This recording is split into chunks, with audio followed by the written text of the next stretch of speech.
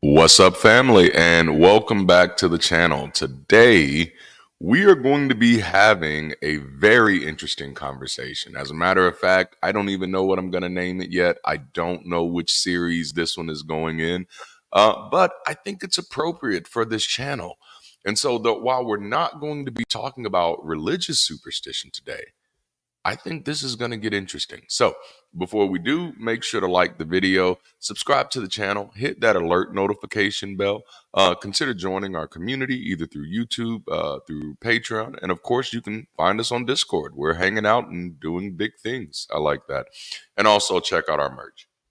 All right, so as I've stated many times on this channel, superstition doesn't just impact our religious ideas, and I do try to go out of my way a little bit to highlight other areas that we are likely attached to superstitious thinking. I know I've highlighted this, some of this when it comes to finances, some of this when it comes to health, some of this when it comes to politics, and even some of this when it comes to history.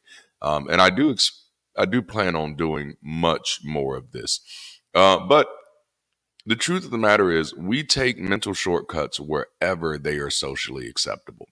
For this reason, over the past 10 years, over the past decade, I've become increasingly skeptical of popular narratives that have been sensationalized but not substantiated.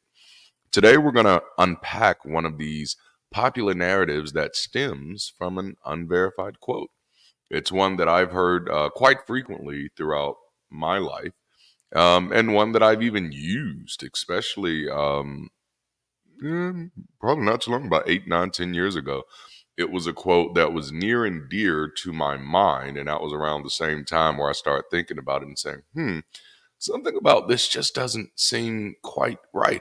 So the quote is from Harriet Tubman, or it's been attributed to Harriet Tubman, and that is, "I freed 1,000 slaves. I could have freed 1,000 more if only they knew they were slaves." I'm going to highlight three problems around this quote, while giving a little more context as we go. I'll start with the most obvious one, and that is it is wildly inaccurate. It's inaccurate. It's inaccurate. This quote, often attributed to Harriet Tubman, is not only unverified, but also significantly exaggerates her direct contributions. And I don't say that to take away from her contributions. I say this because I'm obviously a fan of Harriet Tubman's work. But I say this so that we can talk about what's wrong with these type of things. Historical records indicate that Tubman was directly involved in the liberation of approximately 70 family members and friends through the Underground Railroad. She also provided guidance to roughly the same number of individuals on how to escape, underscoring her role as both a direct and indirect facilitator of freedom. So in that case, at most, we have approximately 140, maybe upwards of 160 people. That is a long way from 1,000, from 1,000 of slaves. And again, I don't say this to take away from Harriet, but I want to, because even some of you are probably already having a knee-jerk reaction already. Like, why are you saying this? And those are the things that we have to be mindful of. Because at that moment, then you already know you're giving yourself over to confirmation bias. You're giving yourself, because what you're saying is, you're saying something that even if it's true, I don't want to hear. Which I'm just interested in true things. And again, so this doesn't take away from anything that Harriet Tubman did, because those 140 people who inevitably found their way to freedom, they still found their way to freedom because of her work, and that's worth something. I don't think we have to exaggerate things to appreciate things. That was one of my deconstruction logs, if you will, is discovering when I was a young preacher that the Bible doesn't actually say that Moses split the Red Sea. It says Sea of Reeds, which is a much smaller body of water, which wouldn't even need splitting. I became, at that moment, disillusioned with Christianity as an industry. which is a little different, right? So it wasn't just disillusion with the preachers and disillusion with the believers, or even disillusion with God. It was like, if this industry is ethical, these books wouldn't still read like this, you know. And so, and that industry is ultimately led by the is not led by the layman, you know. So anyway, but yeah, so it's inaccurate. Emphasizing the factual number is crucial not only for historical accuracy, but also for honoring the true nature and scope of Harriet Tubman's efforts.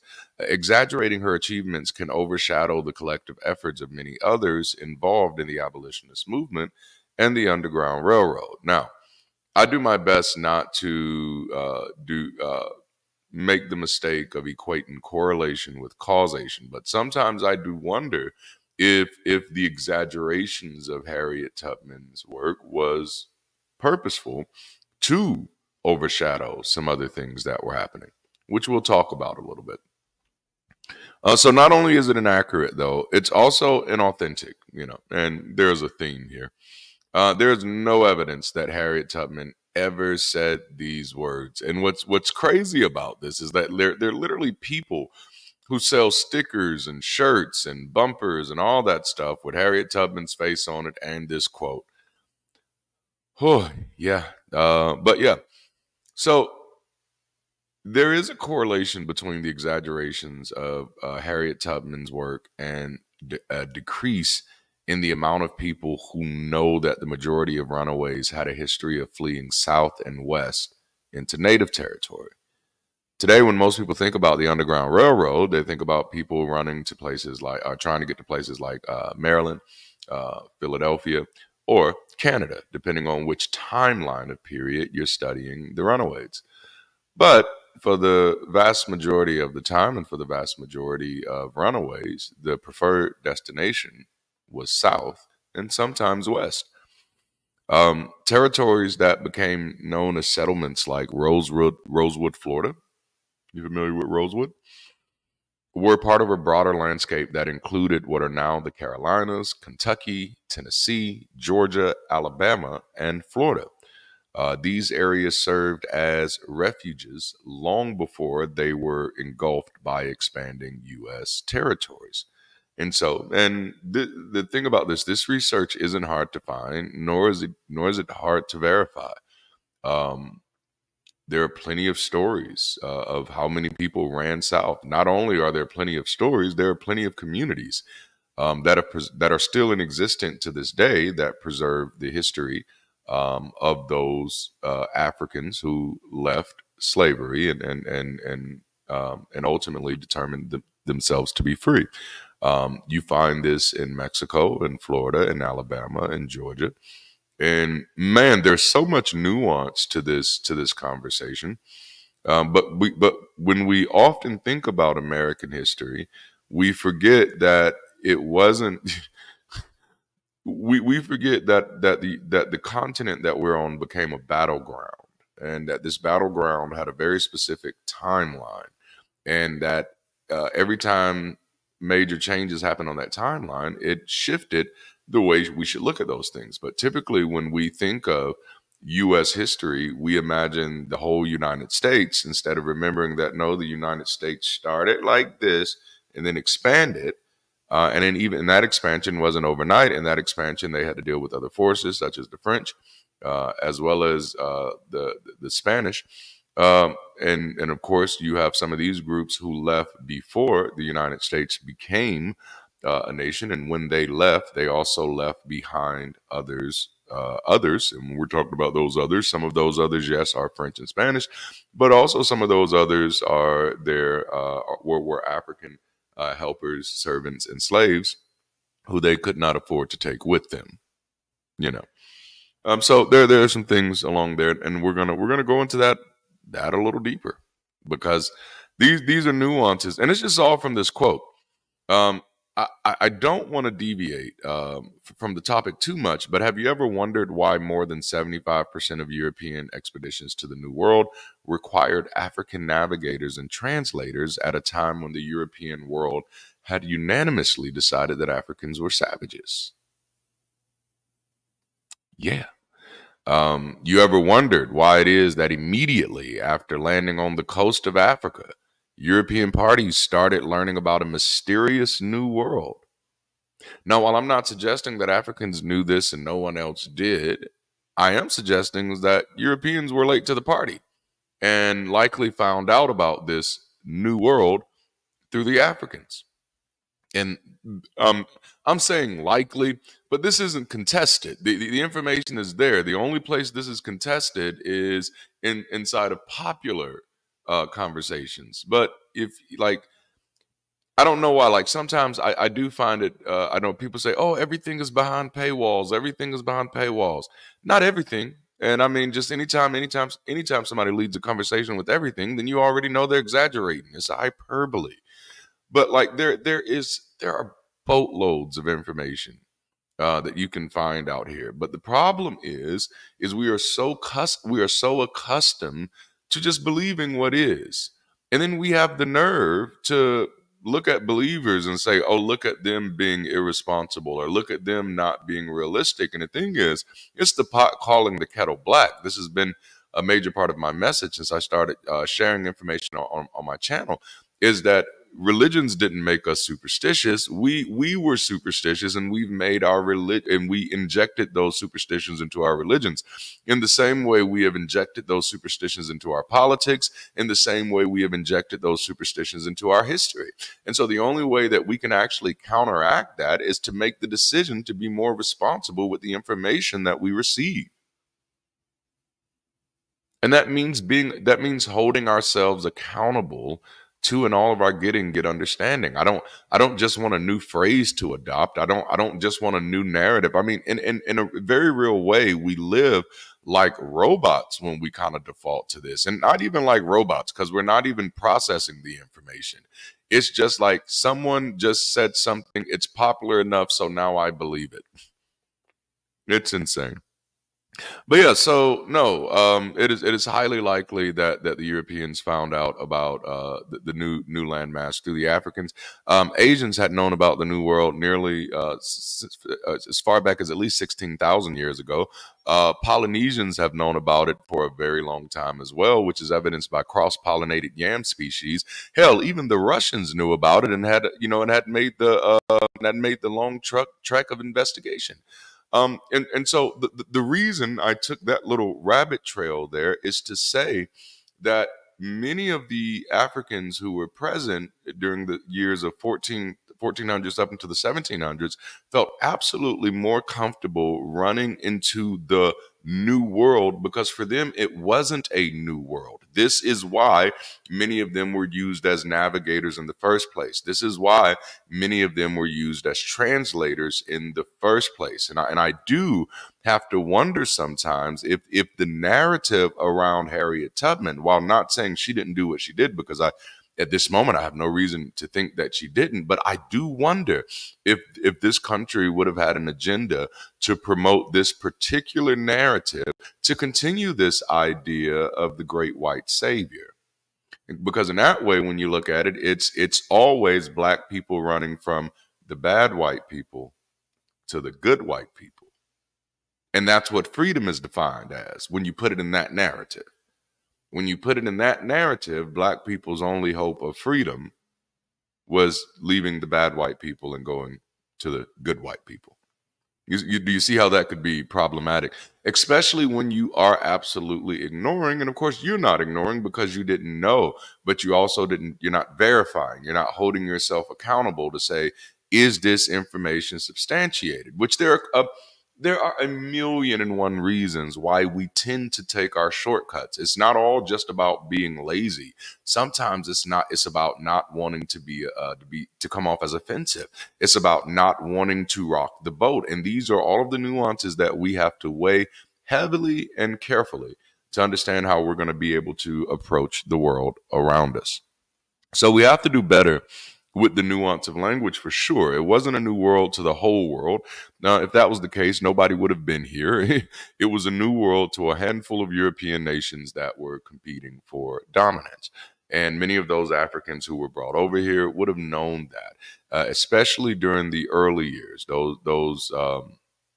Yeah, especially during those early years, they would have been likely, and I'm saying likely, but the stories are there.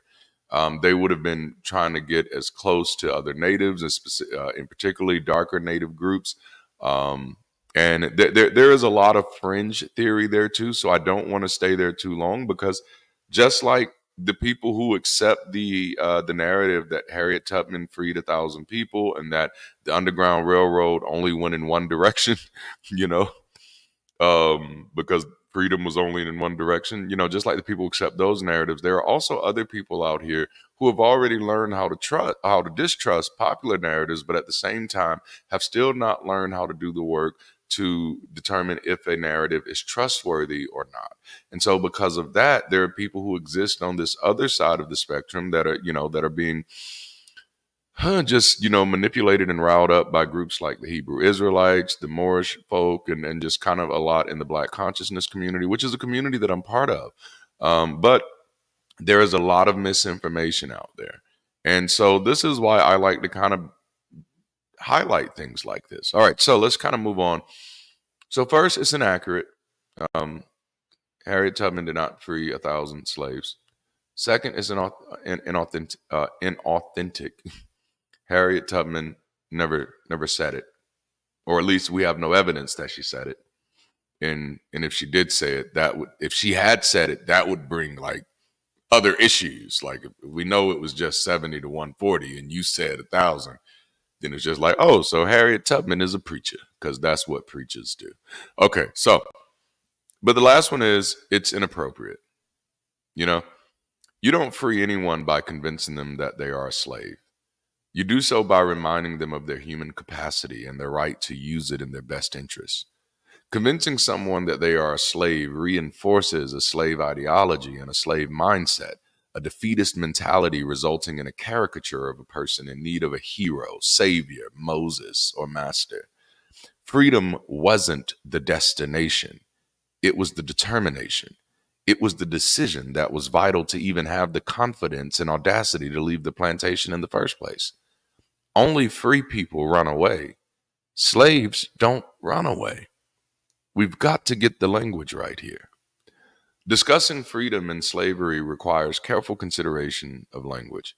Asserting that individuals freed slaves, and I don't care if we're talking about Harriet Tubman or Abraham Lincoln, inadvertently reinforces a narrative that overlooks the agency of those who sought freedom.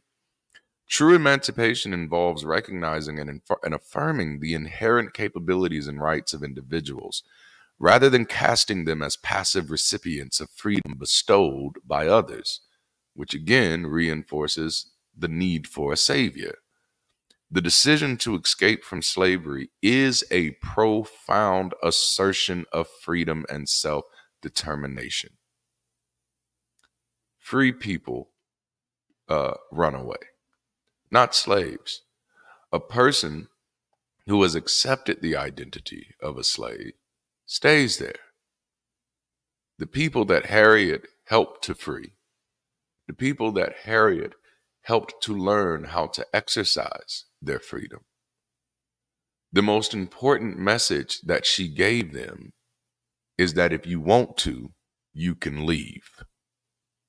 You might have to fight. You might even have to risk death. But if you want freedom, freedom is yours the moment you decide that it is.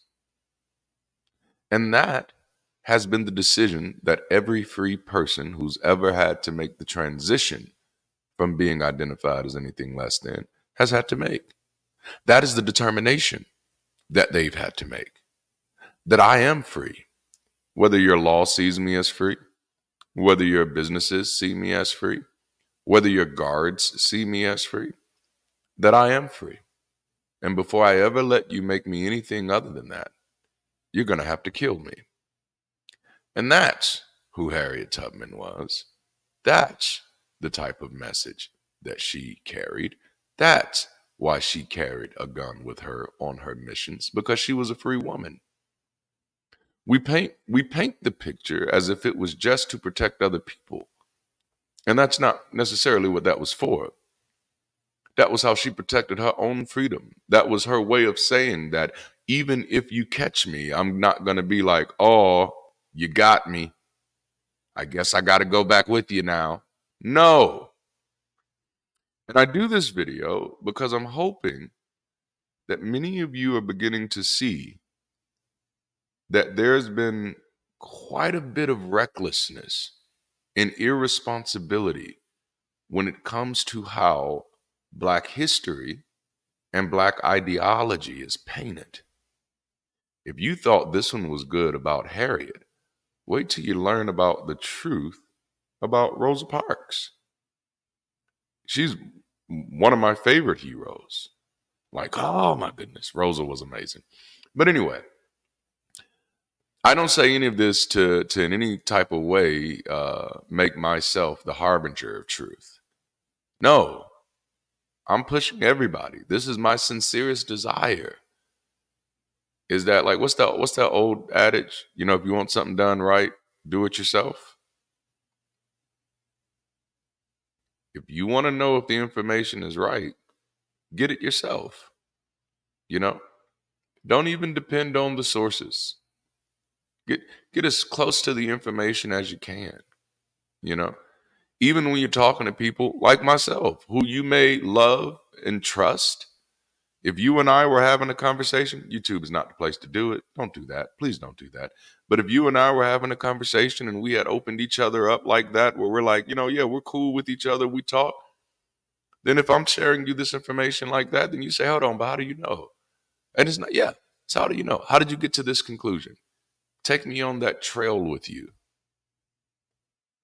This is how we have to investigate our history. This is how we have to investigate our present. This is how we have to interrogate our future with eyes wide open, not just being tossed to and fro with, you know, by the waves of sensationalism. We need to realize that we are many times victims to our emotions. That if something sounds really good, we want to believe it. And so therefore it robs us of practically investigating it. And that's why I presented this in a threefold way.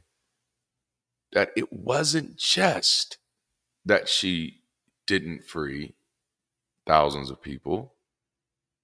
It wasn't just that she may have never said this at all. It's also the fact that it has allowed us to continue to support and promote an absolutely dehumanizing narrative. That's just like yikes. And this is dehumanizing. And I don't say that just because this quote is dehumanizing. I say that because I've watched people who cling to this quote dehumanize themselves. I've watched people who cling to this quote dehumanize others. Telling others, like, if you knew you was a slave, I could set you free. You know what I mean? Just listen to the asinineness of that. If asinineness is a word. It is now. I said it. But just something to think about, something to chew on. Now I have to figure out what in the world I'm going to name this video. We'll see. We'll see. But y'all will be seeing it shortly. Thank y'all for hanging out with me. I always appreciate y'all. This has been a wild, amazing ride. Channel is growing like wildfire, but even better than that, the community is actually growing, and we're actually getting community activity. We got game night coming up this week, so if you're not in Discord, I don't know what you're doing. But anyway, love y'all. Thank you so much for tuning in. Don't forget to like the video, subscribe to the channel, join or support our community in whatever ways that make sense for you, and check out our merch because it's actually pretty dope. All right, until next time, keep rising, stay progressive, and stay beautiful if you can. I'll holla.